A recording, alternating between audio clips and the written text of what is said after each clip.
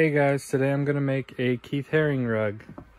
Here's the image that I found on Google. I'm gonna project it onto my fabric right over here. So you might have noticed that I reflected the image.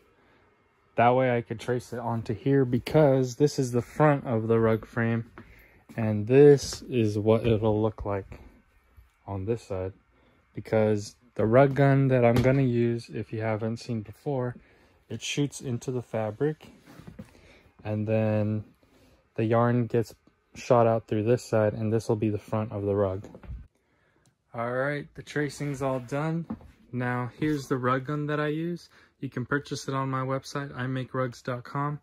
It cut and sews yarn into the fabric, which I'll be showing you guys in a second, but you put the yarn through this loop right here and then this other hole on this needle, and then you push onto the fabric and it cut and sews yarn into the fabric and it makes a rug like this and these ones over here.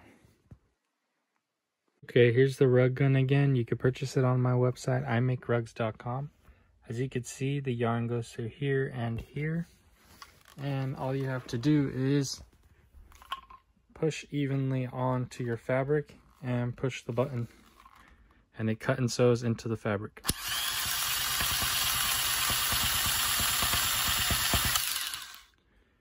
Now let's see what it's gonna look like on the right side of the rug.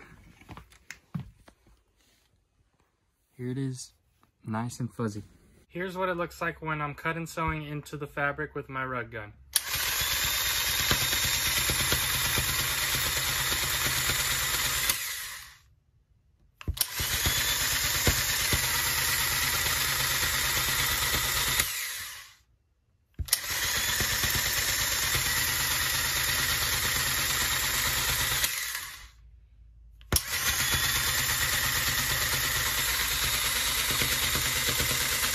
So the black is all done, and honestly this thing is looking really clean.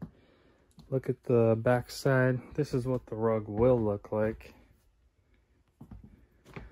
The black looks pretty thick right now, but once I add extra color into these creases right here, it'll all condense up and look like it should look. So the blue is all done. Let me show you guys the back really quick. All these little bits and pieces are going to be cut and trimmed off so it'll look a lot cleaner. But the original image has this guy as yellow, and then this guy's orange, and then this bottom part's purple.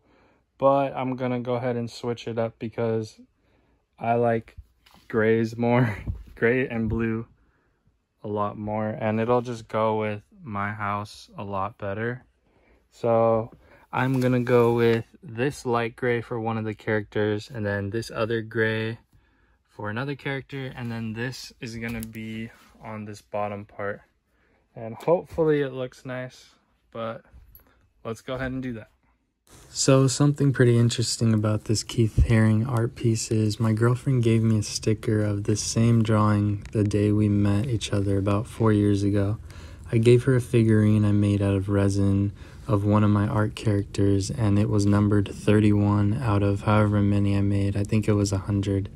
Well, little did I know 31 happens to be her favorite number, which I thought was pretty cool. It's weird how things like this happen, but it's really awesome at the same time. We live together in our own house now, and things have really changed for the better since then. Now it's time to put the glue onto the back of my rug. So this is the glue that I use. It's called AAT 1132. I think the website for it, where I bought it from, is called Bond Products. This place, oh, there's a website right here too, aatglue.com. But I bought more from a website called Bond Products, I'm pretty sure. But I'm running out of this one. But basically all you have to do is get some of it and spread it onto the back with a putty knife. Alright, the rug's filled with glue now. I'm gonna let it sit overnight to dry, but a quick tip is if you have a fan, put it right in front of it, and I've done that before and it's dried in like 3 or 4 hours. But I'm just gonna let it sit out to dry now because it's getting late. But it looks really good, and after it's done I'll show you guys how to add another backing like this one. This one has like a felt backing. I also added like my own tag to it, so I'll show you guys that. All right, the rug's all dry. It dries up as like a very hard feeling glue, but it's really sturdy. But now what I'm gonna do is cut around the edges, like around this much, all the way around it, and then I'll show you guys me folding it and how I glue it. This is the hot glue gun that I use. I bought it from Home Depot just because I wanted a more industrial type one, but I'm sure any hot glue gun will work. And I also got the glue sticks from Home Depot as well. I think this was like 20 bucks and the glue sticks are like $4, I think. But you go through a lot of glue sticks using this method, so I would recommend getting extra. But a lot of people, including myself, just use the glue for the backing. So if you're gonna keep it for yourself, you might want to just use the glue as your final backing. But if you want it to look professional and last even longer, you're gonna want to do this method. So first off, what I'm gonna do is hot glue just like this. And as you can see here, I cut the edge because if not, then it would kind of not make sense while I'm gluing it, if you know what I'm saying. But so what we're gonna do is hot glue a decent amount on here, and then fold it over like this. I would recommend, if you're clumsy like me, sometimes I am, you get burned, but luckily it's cold outside right now, so my hands are freezing, so it's not really burning me. Wear some gloves just to keep yourself from getting burned. But yeah, all I do is hot glue this whole edge, and then after that I'm gonna add another backing. As you can see here, I decided to cut smaller sizes for each glued piece because it was cold and the glue was hardening faster.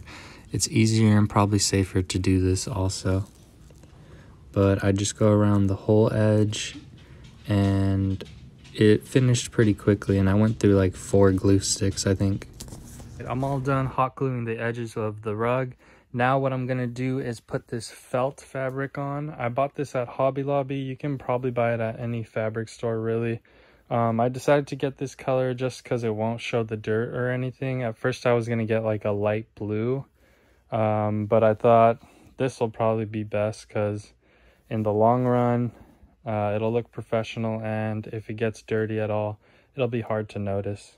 So what I'm going to do is lay this onto it and cut it to size, and then I'll show you how I stick it on. I bought this adhesive at Home Depot, but it works for fabrics, and I know at Walmart they have like a Gorilla Glue spray adhesive that works for fabrics too. So any spray adhesive really will work the best. So what I'm going to do first is spray adhesive this on to the back of this rug, and usually I spray until like around here, and then afterwards I'm gonna lay the fabric onto it. Now that I'm spraying the spray adhesive, a quick tip is to put more than 1 layer on, just because 1 layer itself will just dry up quickly in my opinion. Now I put the fabric on. As you can see, there's a little slice on that left side, but I made it work. Then I roughly cut around the edges because I'm gonna recut around it a little bit later. All right, now that it's all spray adhesived on, I cut roughly around the edges. So what I'm gonna do next is hot glue all these edges where I didn't spray, and this will keep it nice and sturdy. So this part took me about 3 or 4 glue sticks to finish, so that makes a total of around 7 or 8 glue sticks in total. So yeah, just make sure to buy extra glue sticks if you're gonna do this process. There's a few other ways to do it, but I just found this way to be the easiest. If you know any faster way that you do it, please let me know so I can share it with other people too. Thank you guys so much for watching. If you enjoyed the video, please give me a thumbs up and subscribe for more videos like this. If you want to check out my website to get started making your own rugs, go to imakerugs.com. I also have free downloads on there to make your own frame and to do a few other things. Alright, talk to you guys later. Bye.